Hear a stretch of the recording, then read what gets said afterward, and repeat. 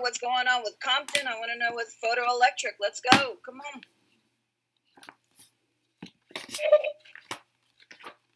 With tungsten, Compton. well, it's the material. Compton. Oh, Compton. Tungsten. Yes. But thank you, though. Compton. Oh, well, Compton, it has three things. We have it's absorbed by the patient, it's absorbed by the tech, or it's on its way to the IR. Okay, good. That's how I see Compton interaction. And then... Yes, you're right. That's how I see Compton. Right. And then... Okay, we call those byproducts, right? Byproducts of that interaction, meaning you have to have that interaction first in order to have those byproducts. Okay, those are byproducts. That's a result of. Good. Photoelectric absorption. Ruth. Oh, yeah. Tell me one thing about photoelectric absorption.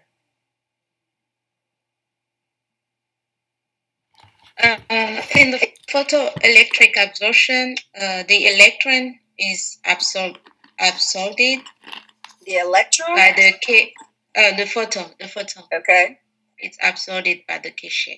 By the K shell. So once it tries to go to that inner shell electron, most of the time it is going to deposit all of its energy or transfer all of its energy. And then what emerges after that? Juani, tell me what emerges after that incident photon and photoelectric effect or absorption deposits all of its energy. What happens? What emerges from that atom? What now possesses a photoelectron? A photoelectron. That is his name, his or her name. All right, or its name to be more accurate. Perfect. Good. What else have we learned? What else have we talked about in this chapter that's been essential?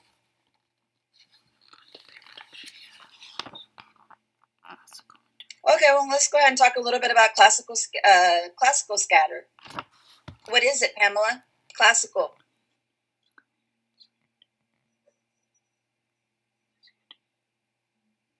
Classical scatter is when an incident photon enters. It has a low energy and it does not ionize. It doesn't. It excites, doesn't it? Yeah. That's the only interaction that we're going to have over the 5 that we're talking about that will excite. It does fall within some of it falls within our lower end of our spectrum, of our diagnostic range. Very, very low end. And then the other 2 that we're going to briefly talk about today are going to be on the higher end, or not even on the higher end of our spectrum. It's going to be outside of our range. Okay, way on the higher energy side. So we don't deal with it, but does not mean we don't see it. And I'll explain in just a moment. Okay, what else have we talked about? I feel like we've talked about a lot in this chapter. We've talked about coherent scatter. Mm-hmm. Isn't it's a low energy photon, right? Which one? Coherent scatter. Yeah, coherent or classical or Thomson scatter has all those 3 names. It goes by all those aliases. So whether I put Thomson scatter, whether I put coherent, or whether I put classical, they all mean the same. All 3 of those do the same thing. They excite. They excite the electrons. They don't ionize the electron. Okay, good. All right. What are the 2 things that emerge out of a Compton interaction, Aurora? We already talked about the byproducts of one of them. But what 2 things emerge away from the atom and Compton interactions, Aurora?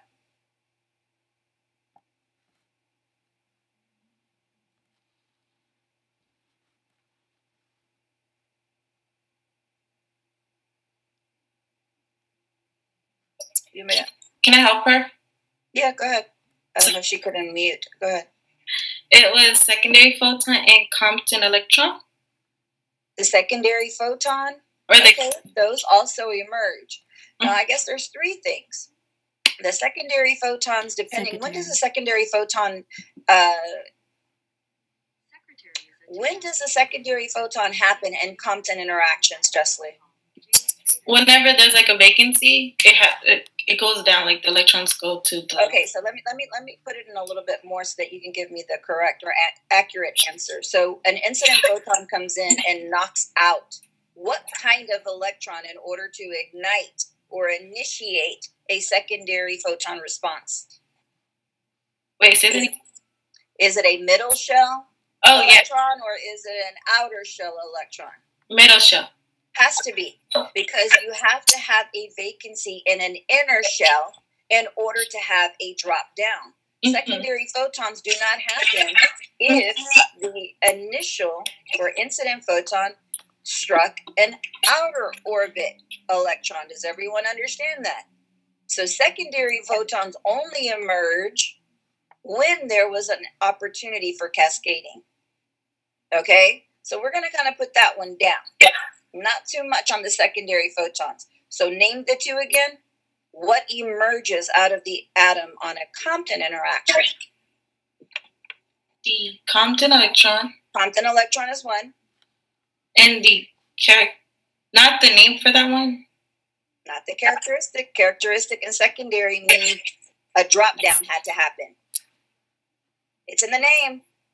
Oh, Compton. Oh, the interaction. Or Compton electron and a Compton photon.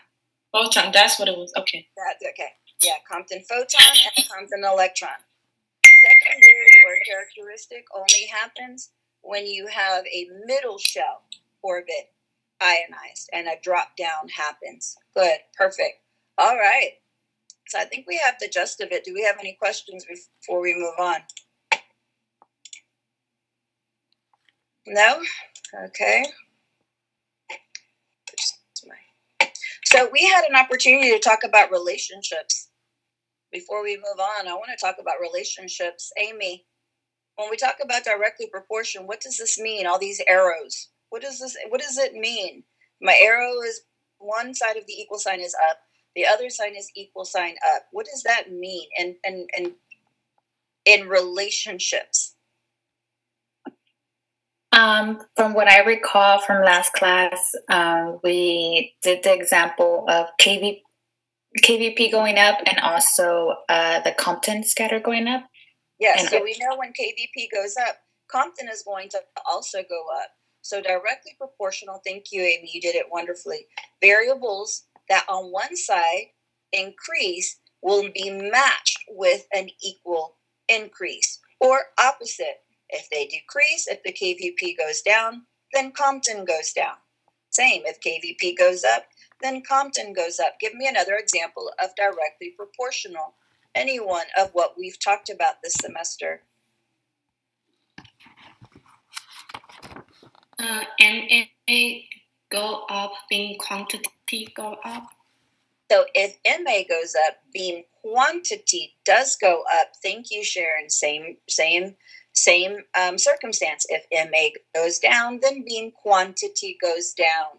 Perfect. Somebody else give me something else because you're going to see this. KVP goes up as well as transmission. Transmission also goes up. Yes, absolutely. When KVP goes up, the probability of transmission also goes up. Perfect. Give me something else. I know there's more out there. MA increases, so the beam quantity increases as well. Good. We have that one. What about quality? What happens when beam quality goes up? What controls beam quality? KVP. So what would you put it in that form as Betty? When KVP goes up, beam quality. The beam quality goes up. Very good. So now let's talk about inversely proportional.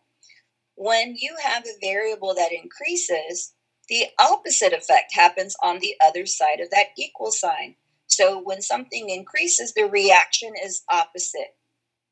That is called inversely proportional. Inversely proportional. So what have we talked about where we can use or we've seen inversely proportional? KVP and photoelectric. Photoelectric absorption, right? Yes. So tell me about it. Put it in one of these. Put it in either one of these. Either increase or decrease. When KVP goes up, then photoelectric goes down. Photoelectric absorption probability goes down. So we're going to look at, thank you, Esbedi, that was awesome. So we're looking at these relationships. We're able to describe how the cause and effect correspond with each other. So good. I love relationships. So let's get through pair production. Pair production happens, and everybody notice right here, and please make sure this is in your book. This is not something that is going to be a secret. Right here at the bottom of your screen, you have 1.02 MeV, million electron volts or greater, in order to initiate a pair production response or interaction. So with that being said, it only occurs at a 1.02 MeV or greater energy range. Okay? Still talking about X-rays, but on the higher end, higher spectrum, because we're in the 1,000 range, right? The 1,000, the K. So when the X-ray photon has enough energy to escape interaction, it's not going to interact with any of these electrons.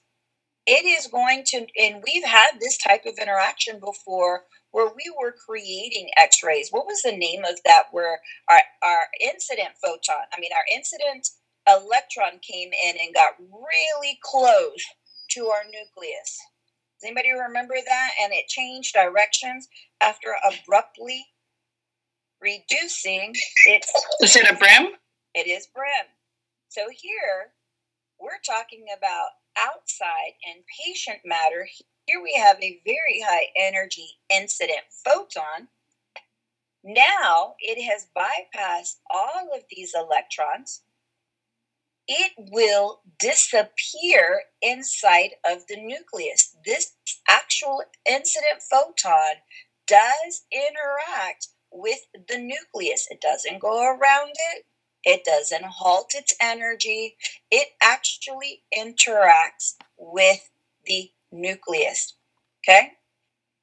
So, once it interacts with the nucleus of the tissue, what is briefly, and we're still studying, scientists are still studying what is actually happening in this phenomenon, but what emerges afterwards are two particles.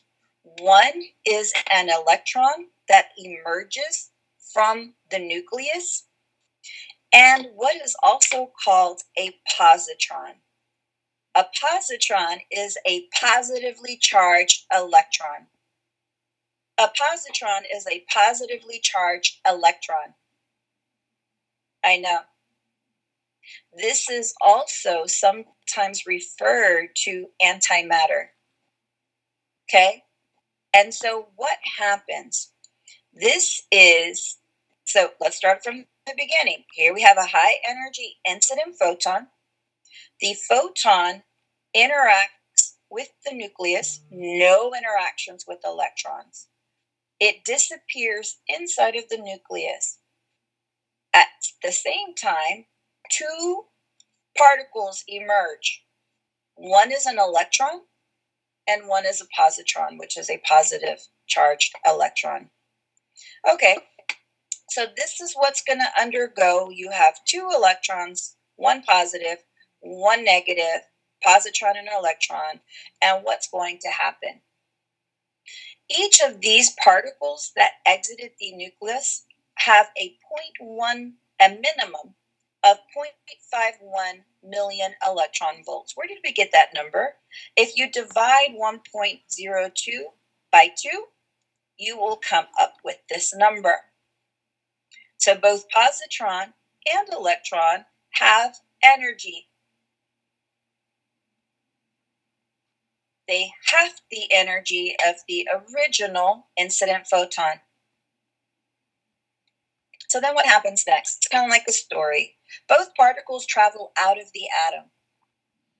With the electron, we know what's going to happen. We've been talking about electron interactions since the beginning of this chapter. We know that electrons are going to undergo many interactions until they expend all of their energy. right?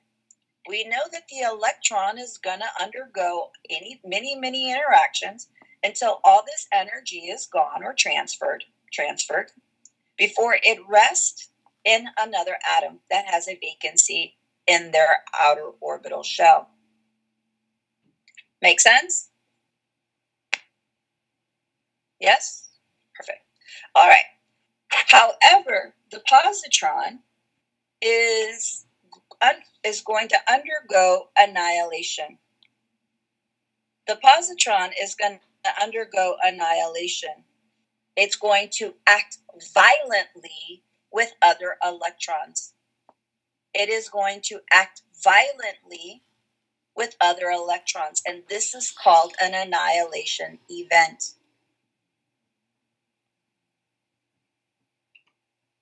Okay? At the annihilation event, when you're having this type, let's go back to the image. When you're having this annihilation event between the positron and an electron, 2 photons will emerge from an annihilation event. 2 photons will emerge from that annihilation event. Pair production does not occur in radiography. We do not have pair production in radiography. So where would we see pair production? We would see it in nuclear medicine. Nuclear medicine. We will see pair production in nuclear medicine. And when we get to photodisintegration, we will also see that in nuclear medicine or any of those molecule type studies. Questions?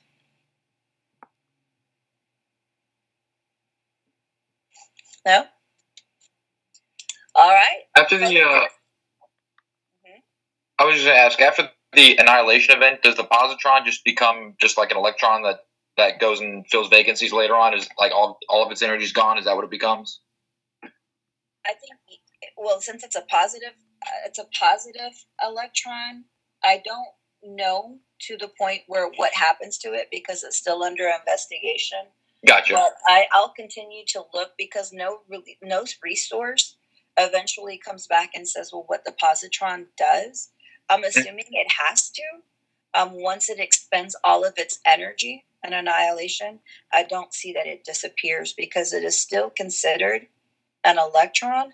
Mm-hmm. However, it's holding that positive charge that causes the annihilation. But I'll take a look and see if there's any type of nuclear medicine books that will give you a little bit more insight on annihilation. But this is one activity because they really don't know what happens inside of the nucleus in order for the antimatter to emerge. So they're still looking at it in that aspect. But I'll check it. I would think it just curious. Would. It's a really good question. I would think it would, but I don't know. I'm not 100% on that. Okay. Mm-hmm. All right, photodisintegration. This one is at a higher. We're talking about 10 million electron volts. 10 million electron volts, kind of like pair production. The incident X-ray is going to interact with the nucleus. However, it is not 2 particles that are going to emerge, such as the electron and the positron.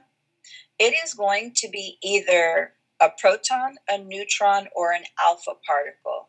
And photodisintegration, in order for the atom, the nucleus, to become stable after having that incident photon that is greater than 10 million electron volts, in order for it to stabilize itself, it's going to undergo ejections of either protons, neutrons, or alpha particles. So you can realize that this is going to change the chemical stability. This is going to change the chemical stability of an atom.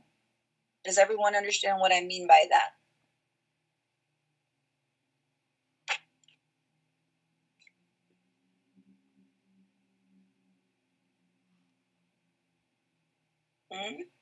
No one? Can you explain it? I don't understand it. Okay. So what do we have inside of a nucleus, Amy? Protons. Good. What else do we have inside of a nucleus? Neutrons and neutrons. Good. How many protons do we have inside of a tungsten atom? 74. If we got rid of one of those protons but didn't get rid of any electrons, what kind of charge would we have? Negative. Wait, say it again. If we got rid of the protons and the protons, what kind of atom would we have now? What kind of Positive. charge? Negative. Will we have a positive or a negative? A If negative. we got rid of a proton, Negative. good. So does that start to change? Now, atoms are identified in the periodic table by what? How many protons they have, right? Yes. So when you start to change the balance of protons versus how many electrons are there, you start to change the atomic makeup of it. Okay. It's one thing to get rid of an electron because another electron's going to come by, right? Especially under ionization and eventually settle. But you won't have another proton come by and eventually make this atom whole again. So once you have this type of energy absorption in the nucleus and you start ejecting particles, atomic particles, then you start to change what kind of atom it is. You can make it radioactive. And that's what radioactivity does. And radioactive material, there's an ejection of particles that try to stabilize that atom. So that atom becomes highly unstable because of the change in proton number, neutron number, or alpha particle ejection. Thank you. Mm-hmm. So photodisintegration is higher. It's not within our range. You can see 10 MeV, million electron volts. This does not happen. However, we do see this in radiation therapy. We will see photodisintegration in radiation therapy as well. Okay. Again, it does not occur in radiography. So I did want you to stick to the two most common types of interactions within our diagnostic range, which is what again doing? What is the two most common interactions within our diagnostic range?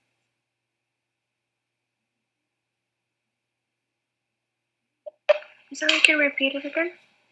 The two most common interactions in our diagnostic range is what? Compton and what? Give me 1 second. Mm-hmm. Compton and photoelectric interaction. Beautiful, beautiful. All right, good.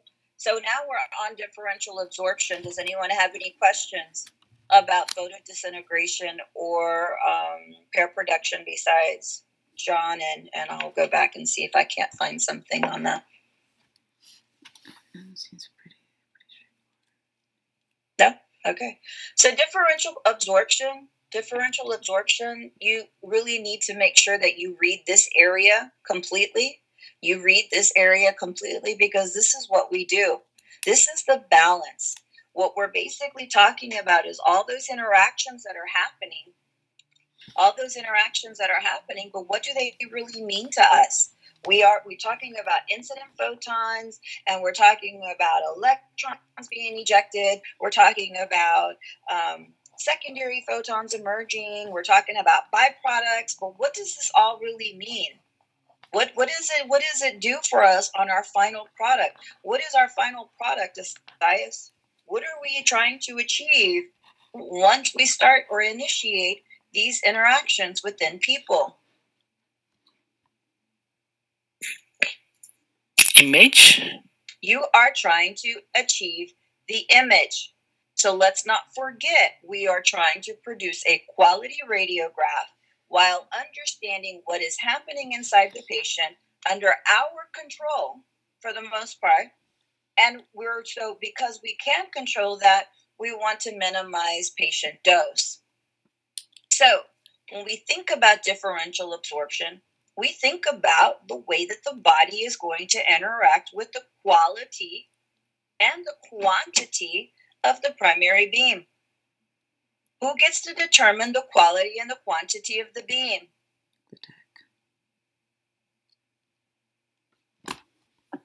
Technologist. Very good. Thank you. So when we're here, what is differential absorption? Different ways the body is going to absorb or not absorb. So photons that are absorbed versus those that don't get absorbed, that penetrate through the body. So different body structures absorb X-ray photons to different extents. We know that. Well, we're going to explore that section. So we're taking a look at this diagram. We have 1, 2, 3, 4, 5, 6 photons that we're looking at here. 2 of them did the same thing. Here's that symbol. We know that this is photons. They reached the image receptor. 2 of them didn't. They intended to reach, right? They intended to reach the image receptor, but didn't. What happened here? Daniel, what's happening here and here? Something. They're bounced off a bone or some type of object. The photons become scattered radiation. Scattered. So this photon was intended to hit the image receptor, but it collided with a what kind of shell, Jaleisha? What kind of shell electron? An outer shell? Outer, okay. Outer shell electron, and it got deflected. So this photon is going to likely do what?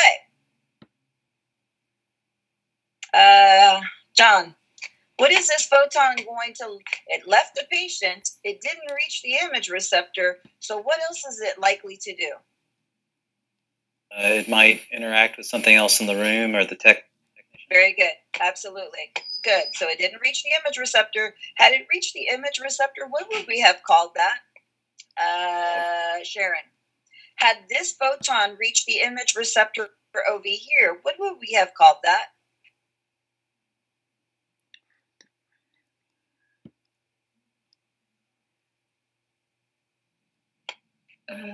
When energy is deposited and will not represent the anatomic structure, this energy got deflected and is deposited elsewhere on the image receptor. What do we call that? Help her out, Jonan. Image fog. Image fog. Perfect. Image fog. If the scattered photon still reaches the image receptor at a different area than intended, it is going to be image fog. It is not going to be a representative of what anatomical structure was here. It is not going to, the word attenuate. Attenuate. Does anybody know what attenuate means?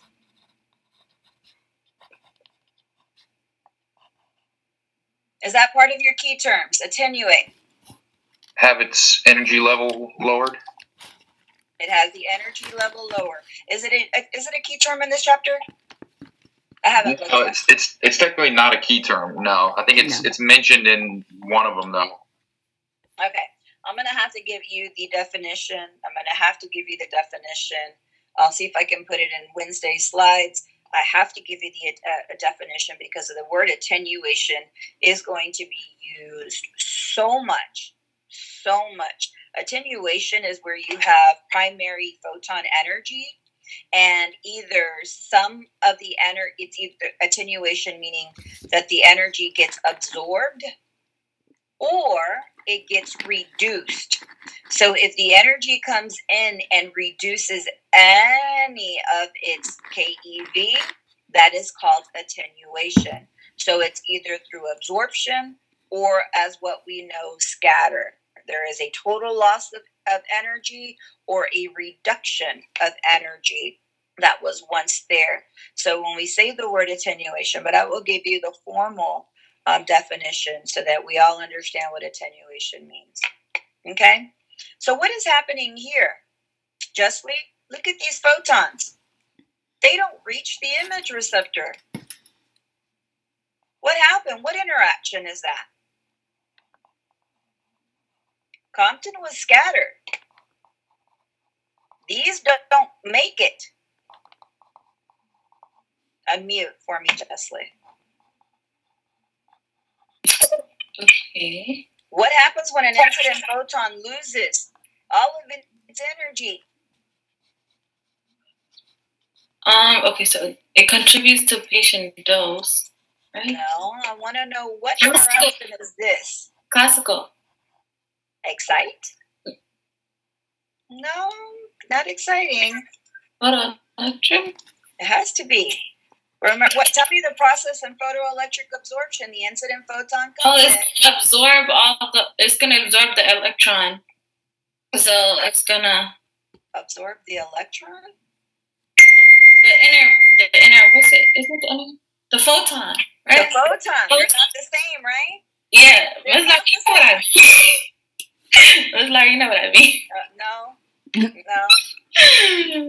so we can see, thank you, Justly. So we can see if this photon did not emerge in any form or fashion, we can clearly see that it was absorbed through photoelectric effect. So why is this important? Why are we talking about all of these interactions? Because we have an X-ray tube, we have a primary beam, and we have that primary beam that is going to interact with tissue. Inside of the human body, it's a collage. It is a composition. We have bone, we have muscle, we have air, we have water, we have soft tissue. We have a composition of many, many different things, different elements, different atoms, trillions upon trillions. Okay, so here we are. Here's our primary beam. Our primary beam is going to have various energy levels. We know that. Various energy levels. So if we set high, we know we're going to roughly go to about how much, Jolie? What value will composite most of our photon energy in the primary beam? What is the fraction of the highest kVp that we set? I'm sorry, but I don't remember. 1/3. One third of the value. So we know we have different energies that are going to interact with tissue differently. So here we have a radiograph of the chest. Now we know as we're looking at the different colors, we know what was here because we see an outline. What is this an outline of, Wani? It's a radiolucent, the lung. It's a lung, right? And thank you, Wani. And we know that this radiolucent material of the lung is going to allow X-rays to pass through easily and reach the image receptor. However, right here, we have an outline of something else. It's not lung because we can see the outline of lung. What is this an outline of right here? Luke. Sternum? The heart. The heart. And what is the heart made of that allowed some of the X-rays to be absorbed? Tissue. Muscle. Tissue. Muscle. Dense heart muscle tissue, right? And then what is this? Thank you, Luke. What is this, Marcella? What am I pointing at right here? Bone. Bone, scapula, right? So it kind of takes on the same appearance and color my cursor as we have in the kind of in the heart area. Because when we start thinking about tissue on top of tissue on top of tissue, certain density, how dense that tissue is, meaning how fibrous, how movable is it, versus how movable or thinner we're going to look at those. So the primary beam is going to interact with the body's parts composition differently. However, it is going to leave in its wake an outline of what it went through. Make sense? And not only that, the color will tell us what was there. So when we look at this image here, we have different composites of the body, okay? So in this glass test tube, we have bone, water, fat, and air, right? So we have bone, water, tissue, and air. There's a lot more to us besides these 4 items, but this is the majority. We know that we're made of 80 to 85% of water. So there's a lot of water inside, right? So we know that.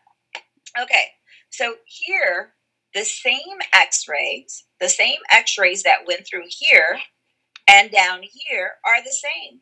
It's a polyenergetic or various energetics, energy photons, and it penetrated or exposed this entire test tube of items. However, the interaction of the material inside of the test tube with the x-rays behaved differently. This is what we call differential absorption. The way that the x-rays are interacting with the different types of composition in the body are going to give us an idea of an outline of what the x-rays interacted with. So what does this look like? Anyone? It's upside down too, by the way. Marker. This right here? Oh, a metacarpal?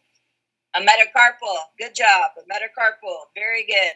So we have a metacarpal that's right here. We see the water, right? We see the water. We can see the outline of the metacarpal because we know that the metacarpal is going to be more compact than the water. Depending on how compact the water is, it is going to be a lot more solid and compact. So the bone the x-rays behaved differently with the bone than they did the water around it. Make sense? So the brighter the area is an indication that the material was very dense. It was strong, it was compact, it was immovable. Make sense? Yes? No? What's going on? No one's talking. I'll wait.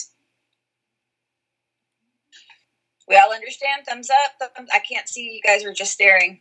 Is my microphone on still? Okay. All right. So fat. Fat is loose tissue. Fat is very loose tissue. It is loose. It has movement to it. So it is less compact than bone. Can take on a different shape depending on where you place it. So because this tissue is very loose, it is going to, and x-rays are going to interact differently than it did with bone. It's going to allow more what? Looking at the color. This compared to bone, it allowed more what? Transmission or absorption. Transmission. Perfect. Great. Definitely more transmission. And so here we have air trapped in this test tube.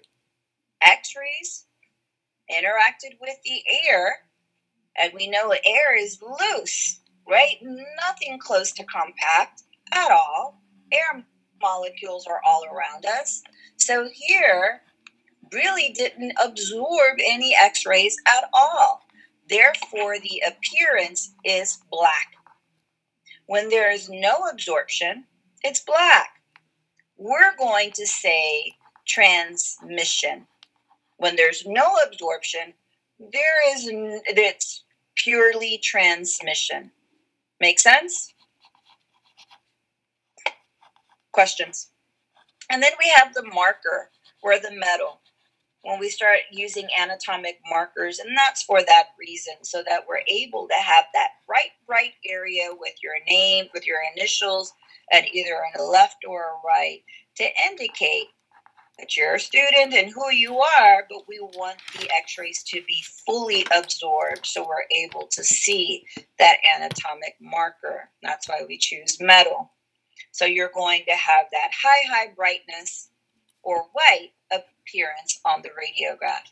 It will be an outline of those lead letters or metal letters inside of that plastic casing that you have. Make sense? Okay, y'all are nodding yes, but we shall see. So transmission versus absorption. Transmission are those photons that pass right through. They pass right through. They pass right through. This one is going to be a little bit different because it has a change in the symbol. So we're going to talk about it again on attenuation. So this transmission photon passed right through. It did not lose. It did not scatter. It did not do anything. It did not change. Got it? So transmission photons are those x-rays that pass through the body and reach the image receptor without any deflection or any loss of energy. Please make sure you write that down.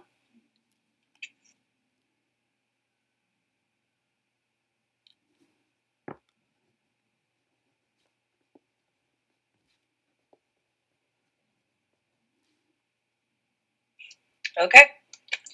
Absorption are the photons that are attenuated either absorbed or lost in the body and do not reach the image receptor. So this one is going to be considered, and now we're going to get to Compton later, but we're going to stick to transmission versus absorption. So transmission the photon made it to the image receptor without losing any energy. Absorbed photon did not reach the image receptor and lost or converted all of its energy. Okay? We know this to be what kind of interaction? Photoelectric absorption.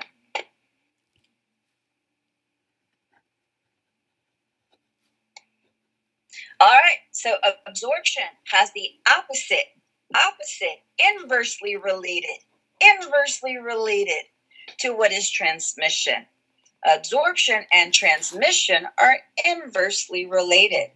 When absorption goes up, transmission will go down. When transmission goes up, absorption will go down.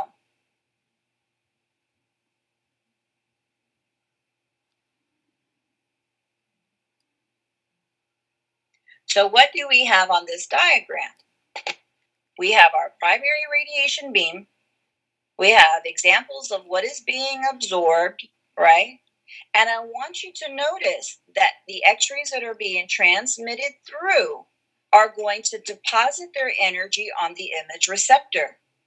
The x-rays that do not pass through will be bright spots on the radiograph. There will be bright spots on the radiograph.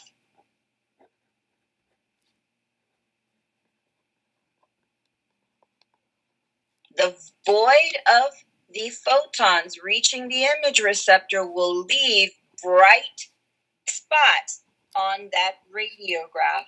And we'll talk about why that is when we get to digital. Can you repeat that sentence for me, please?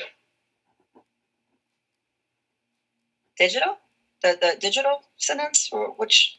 You you have an absorbed photon. Now remember, we've opened up our primary beam to capture this entire objective here. So we intended to radiate this entire image receptor. So when you do not have photons reaching the image receptor, it will leave a white or bright spot in that photon's absence.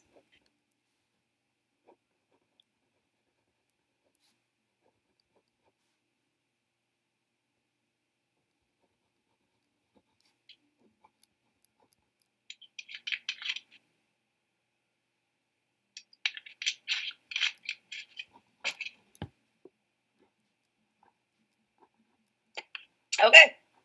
So what about differential absorption? Well, it depends on not only KVP, because we know KVP is going to determine how strong these photons are, right? We know that KVP is going to go up. Transmission is also going to go up, right? And absorption goes down. Thank you, Naomi. So if KVP goes down, absorption goes up.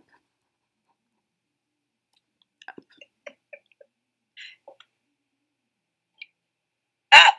Perfect. Good. So what else does differential absorption depend on? Well, it depends on body tissue density. What does body tissue density mean? Whether it's muscle or bone, something like that. So how compact those cells are. How compact those cells are. Is it fully compact like a bone, or is it loose like fat and water? So when you're thinking about tissue density, how compact is that tissue? How tight are those electrons next to each other in neighboring atoms? Is there space? Is there no space? So when we have high tissue density, then we're going to have these types of describers: radio opaque, radiolucent, body structures that readily absorb X-rays, because X-rays have a difficult time passing through the compactness. They are more likely, because the tissue is so dense, it is more likely for the X-rays to be absorbed. Well, when the tissue is not so dense, very loose, the opposite of dense, loose, then you have what is called radiolucent. These are less dense structures that have much lower probability of absorption. X-rays are going to be able to pass more freely, less likely to get absorbed. This is important. Please put a star. I didn't put a star here, but please put a star or get this down. You have to understand this.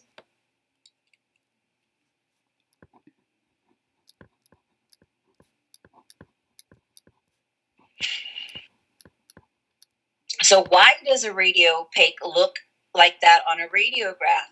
Why does a radiolucent item or object look like that on a radiograph? Because we have more transmission and we have more absorption. Make sense? Or less transmission and less absorption. That's however you want to say it. The words can flip, so don't memorize it. The worst thing you can do in this class is memorize. It's about connecting concepts. Connecting concepts. And photons are not electrons. I think, how many times have I said that already in just this chapter? 1,000. Thank you. Photons and electrons are not the same. They're not interchangeable. They mean totally different. Mr. Donahue and Ms. Lara were not the same. Two totally different things. Got it? Good. All right. So, questions before I start moving on. Because on your exam, not only are you going to have to start defining relationships and looking at diagrams to tell me different types of interactions, I'm also going to put pictures of radiographs so that you can identify a radiolucent object versus a radiopaque. Got it? Yes? Good.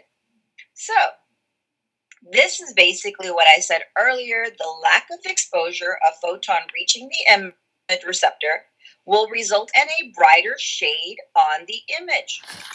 A brighter shade. We know that. Okay, perfect. So we know that if photons get absorbed, they get stuck in the body, we should expect that there is going to be brightness around our radiograph. So, Stephanie,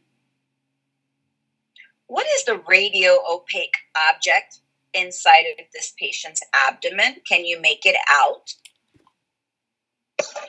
Would it be the scissors? It is scissors. Absolutely, scissors. We have scissors. This patient has scissors in their abdomen. So how do we know that they're scissors? Because the x-rays that interacted with this metal object were absorbed, leaving the outline for us to see. Are you starting to get an idea of what x-rays are? And how x-rays are interacting with the body? Make sense? Tracy, what are these? Celiac crust. How do we know that? Because. How do I know that this is bone? Because of the absorption. The absorption. Thank you, Tracy. You made me happy today. Let's take a look at this radiograph here. There's a lot going on in these radiographs.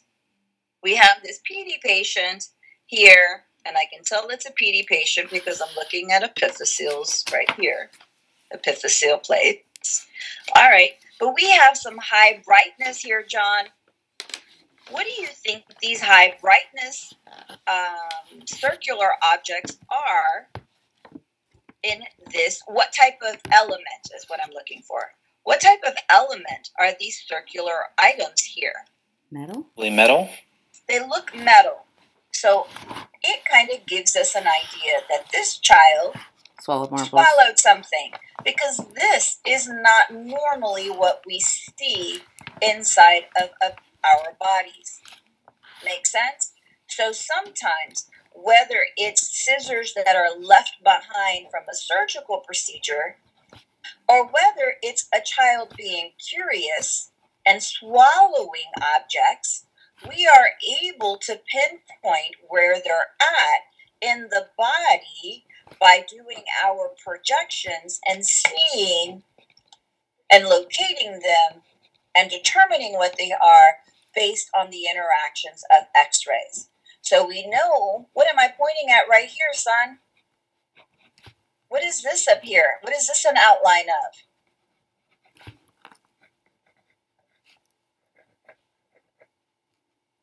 Lungs? No. Lungs, good. No. And what is this organ right here? Don't leave. What is this organ right here? Diaphragm. The diaphragm is up here. What is this? I'll go a little bit lower. What is this organ? Liver? Oops, sorry. What is this organ? What organ lies on the liver? The liver. Good. So we know that the liver is going to interact with x-rays differently than colon, especially when the colon has air in it. Got it? So we know that colon is hollow, a liver is not, and so the liver will not collect air. It is not a hollow organ. Good. So radiolucent objects. What does viewing radiolucent objects do for us? Well, what is this a radiograph of? Let's see. Back to the front. Naomi, what is this a radiograph of? The abdomen. The abdomen. Is this patient erect or supine? Erect. Good. It is erect.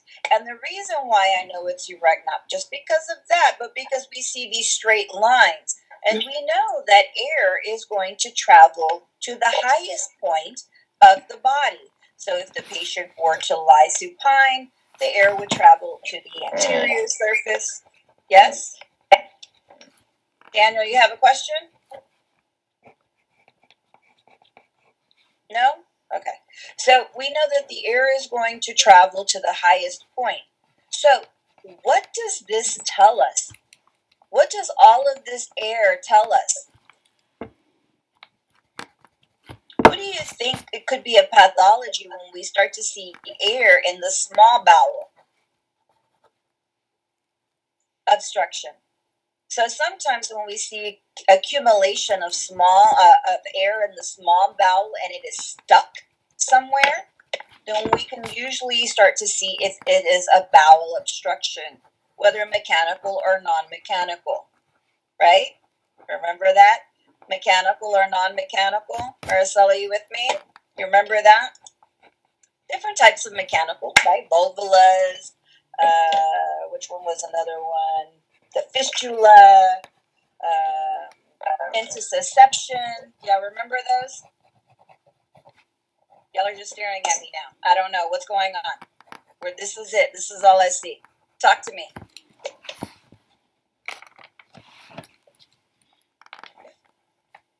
Can y'all hear me? Huh? Yes, we can hear you. Thank you. Okay. Well, I'm almost done. So we're almost done. So let me go ahead and finish. Okay. So here we have the radiolucent object. We have radiolucent objects here. We have air inside of the colon. We have air inside of the colon, which is very obvious. However, there is something else inside of this colon. And if you take a good look at the outline of these little pellets, we're going to go ahead and call them pellets. And when you start to take a closer look, you're able to see them because of the contrasting nature of these transmission and absorbed x-rays. We're able to see the outline. It's a lot clearer. If you go down to where maybe there isn't any air to kind of show us, they become a little bit more camouflaged. So what is it that I'm looking at that is very difficult to look at when there is the lack of presence of air? And these are drug pellets being smuggled in by an individual who has swallowed over 50 pellets here. And like I said, we can see them more clearly when they are surrounded by a contrasting or transmission type interaction where we're able to see them a lot clearer. So radiolucency, such as air, can be used as a type of contrast. A contrast, a way to either enhance tissue from the surrounding tissues so that we're better able to see. Okay, so radiolucent is going to give you what kind of appearances?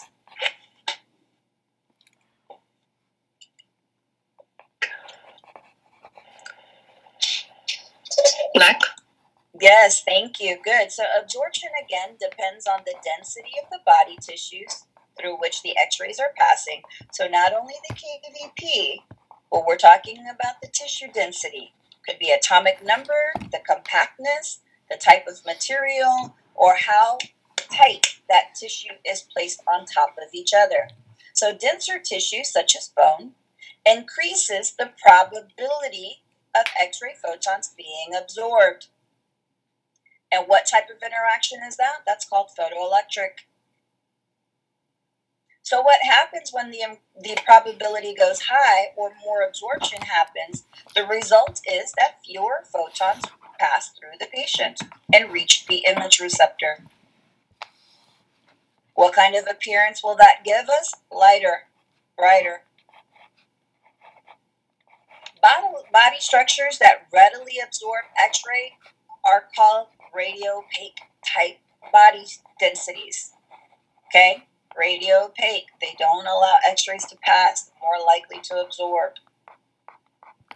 Less dense structures have a much lower probability of absorption and are said to be radiolucent, such as water, air.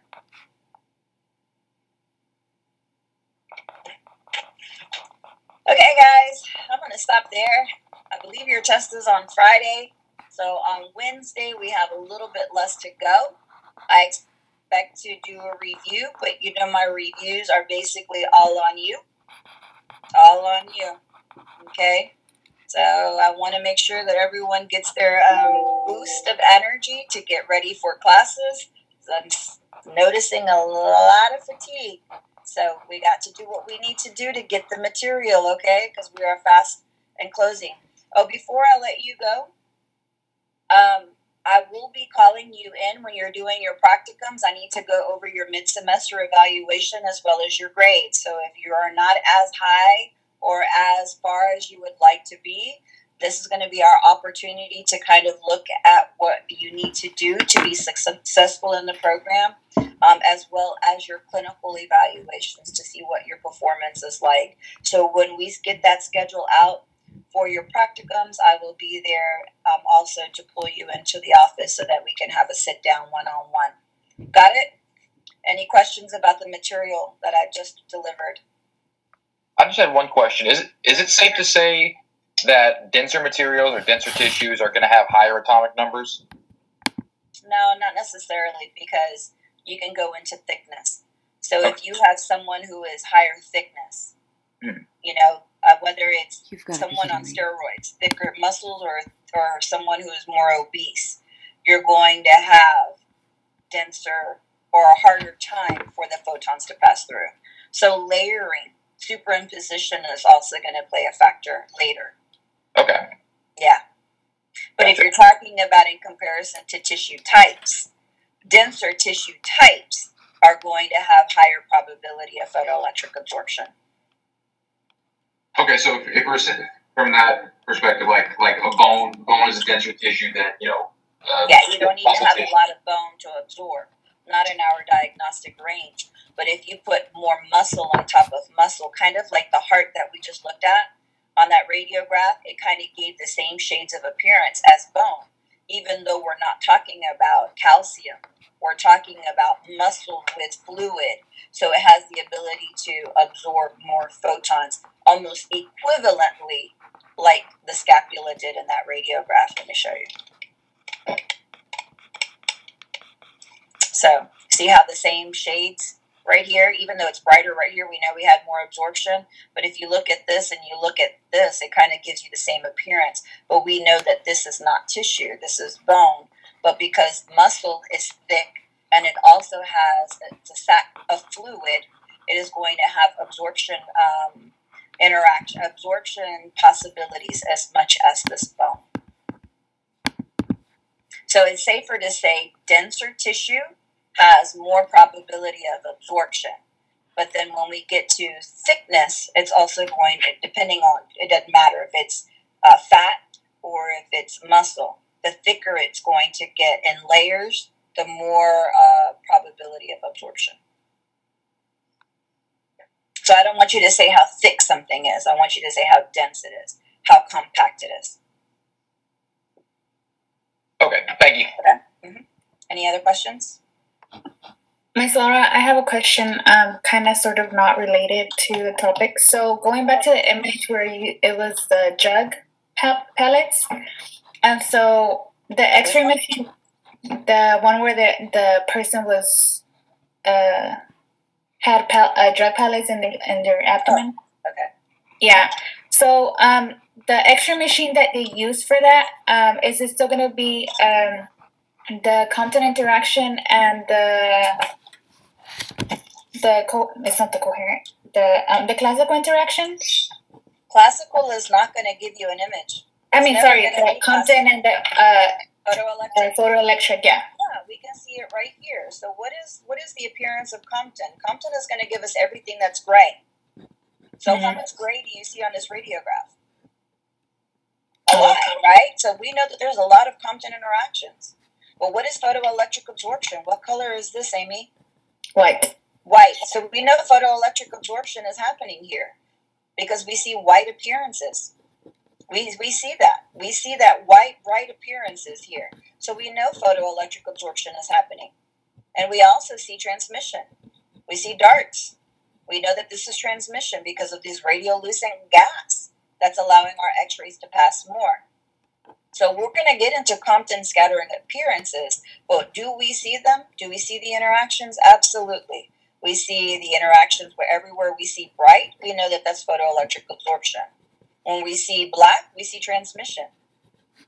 If we see anything in between, it's going to be Compton. So here, transmission, some transmission, and definitely some brightness. We can see some absorption.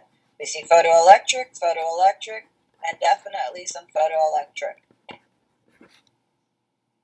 So all of these two types of interactions happen simultaneously at different parts of the image receptor. So whether here we're having less photoelectric absorption because we know that this tissue is very less dense. right? Or radiolucent. But we know this tissue is very dense. So we know that we should have more photoelectric absorption, right? Is that making sense? So you can see the interactions based on the colors that are being revealed. And that's where I want you to go with. When do I see photoelectric absorption? Well, when I see the outline of bone, because bone is the most dense tissue inside of our bodies. Unless she swallowed something or something was placed inside, then obviously this is a higher brightness than this. The photons interacted here by giving up all of their energy in this with this object. Make sense? Hello? Yeah, I got it. I wasn't sure because my watch said launch your. I'm like, did y'all get off? Okay. So is that making sense to you? So can I see photoelectric absorption right here? What is this? Yes, absolutely. High brightness. Oh, I know that's a metal. It's actually magnets, but it's still high metal right here. And so we're able to see how many and where they're located because of the way that the X-rays are interacting with those items. Okay? So I know it takes a lot to wrap your head around it, but you cannot stop reading.